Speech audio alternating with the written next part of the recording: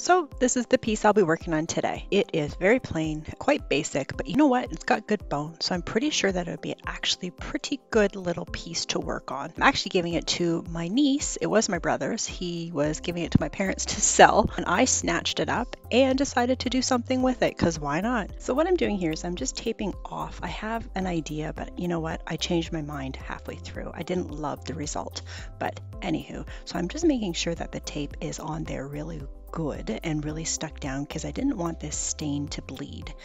But so what I have done previous is I've actually sanded it lightly, given a good clean, good wipe, you know, the whole jazz. But this is where I ran into problems. This drawer was stubborn and I knew kind of when I was sanding it, it wasn't the greatest, but let me just show you what I mean.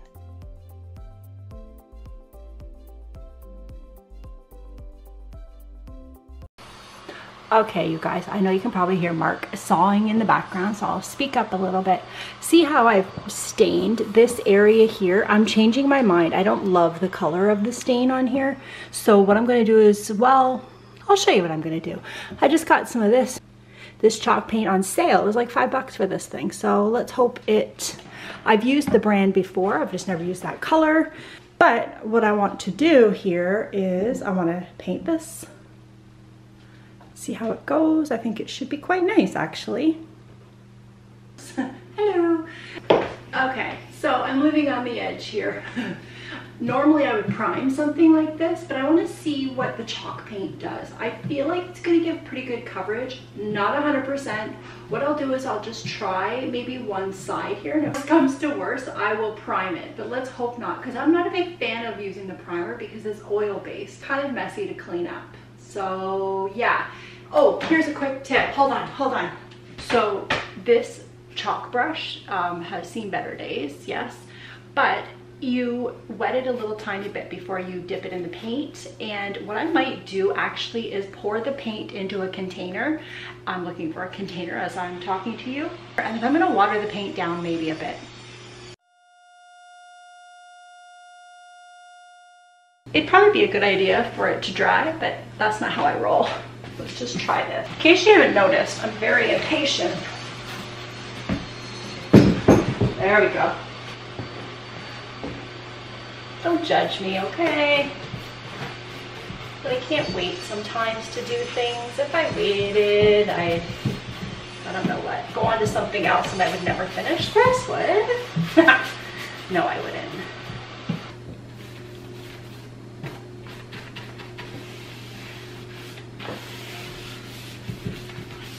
Why didn't I tape that? Well, these things are gonna remain a mystery to me. I messed up. So this is ugly anyways, let's be real. And you're gonna be able to see it when you look back there. So I have an idea. I'll show you that after.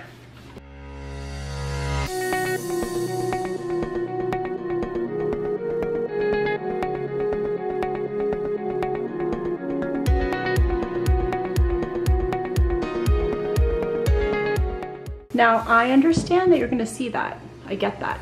Don't worry about it. I'll figure something out. I've already figured something out. But I just wanna get this paint on here, the first coat. And I'm not too concerned with the coverage because I do know that the second coat, that looks really shiny, but it's still a little wet. I do know that the second coat will cover up things even better. That's what I love about chalk paint. It's kind of foolproof. Ooh, except for there. That was a little watery. Nothing to see there, folks. See these holes right here? I'm just going to fill them. They kind of came more evident when I was painting. So I'm just going to fill it quickly. I'm going to just probably do a wood filler, I guess. I might as well. It is wood. You could use this as well, but I'm going to use this. Little non-pro tip.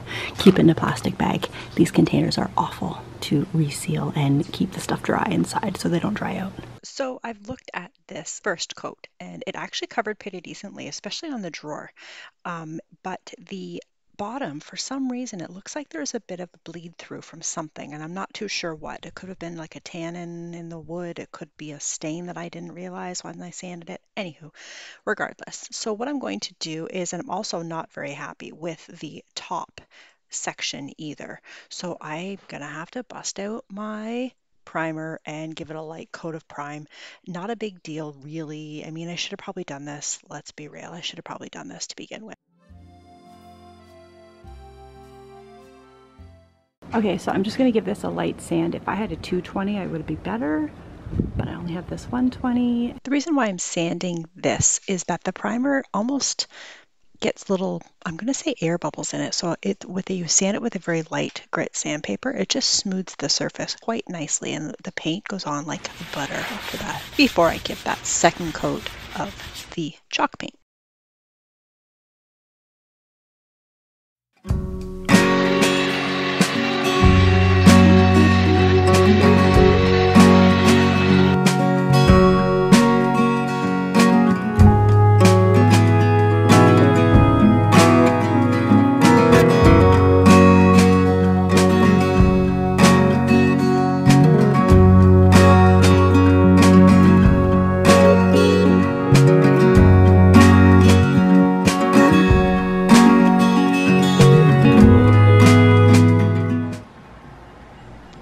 So wait, do you guys see what I'm doing here? I thought it was kind of neat.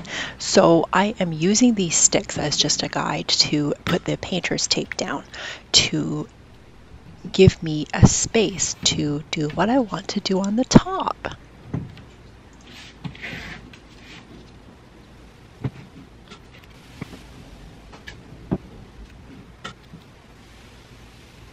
So here's a little tip actually. When you are painting over any colors really, and you use painter's tape, use the original color first. So I'm using the pink to kind of seal down the tape, or if then there's any bleed under the tape, then the pink will bleed under the tape, not the black chalkboard paint that I'm going to put on the top, right? Cool idea, hey? How fun would it be to just write little reminders on their nightstand, or little quotes or poems or whatever, scribble, signatures, whatever you want to do. You can draw on it and erase it. So now I'm going to be real with you here. I have had this chalkboard paint for probably like 10 years, and I'm not even kidding, is why I'm going to stir the heck out of it. But I've already used it probably a few months ago, I guess it was, and it actually turned out perfectly. So I thought, why not give this a whirl and let's hope for the best. Yeah.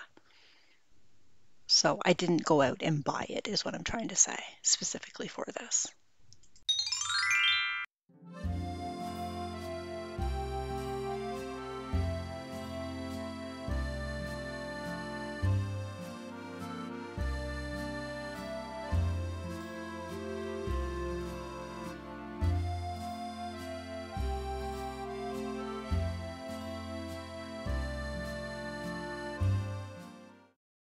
What I'm using here is scrap booking paper. So it's like a 12 by 12 sheet. It's quite thick, but actually the Mod Podge sticks quite well to it. A lot of you know already about Mod Podge. I'm just lathering up the Mod Podge on this. It's very much like a white glue if you want to compare it to something. It does hold, it is quite sticky, and it will hold the paper down, but also give it a nice clear coat over top of it, so it kind of protects it from any water or any kind of other dust and things like that, somewhat.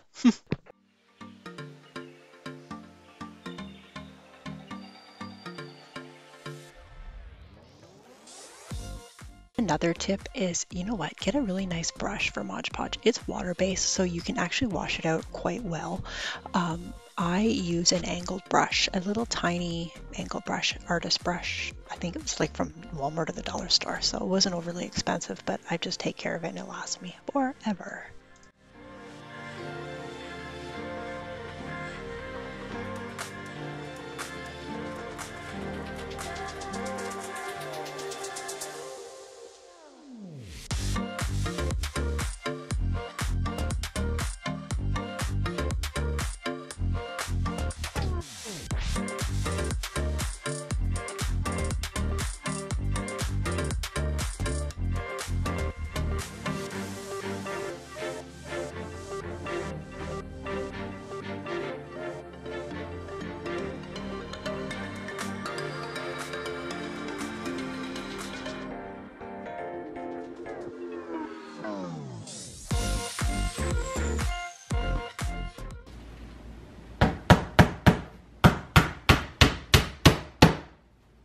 that should do it.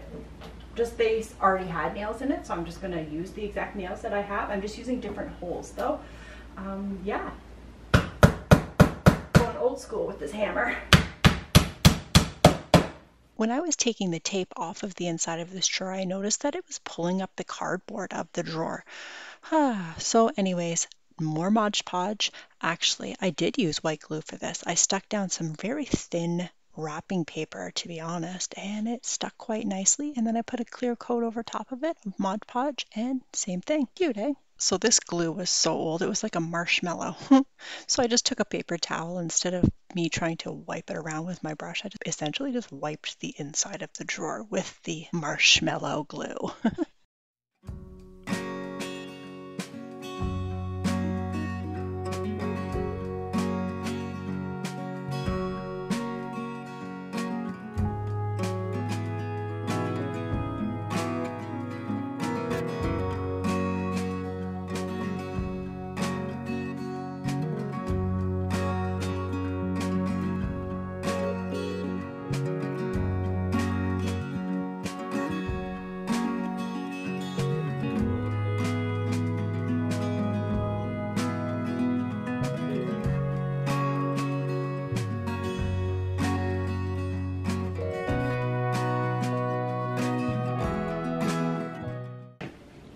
Make sure you like, subscribe, and turn on your post notification bell so you will get notified every time we post a new video. The JOHOs!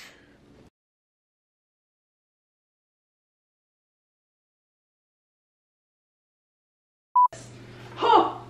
Maybe not. Huh. Damn, that's heavy. Graceful as always.